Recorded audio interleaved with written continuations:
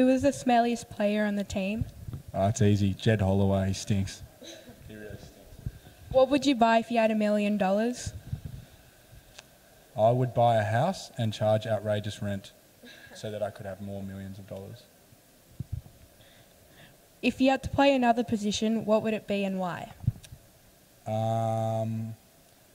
Maybe halfback, because they don't get hurt much. They just get to sort of run around and duck and hide away from where all the big stuff happens. True. Which team do you look forward to play each season and why? Playing the Sunwolves is great because Tokyo's an awesome city. Playing the Stormers is great because Cape Town's an awesome city. But then again, we love playing at Allianz, so I would have to say the Reds. I look forward to playing the Reds every year. Summer, welcome. Who's your favourite Waratahs player? Izzy Folau. Yeah, me too. He's mine too. Why is Izzy your favourite player? Because he's good looking and he's good at rugby. He's a handsome devil, isn't he? What do you want to be when you grow up? You can say Izzy Folau.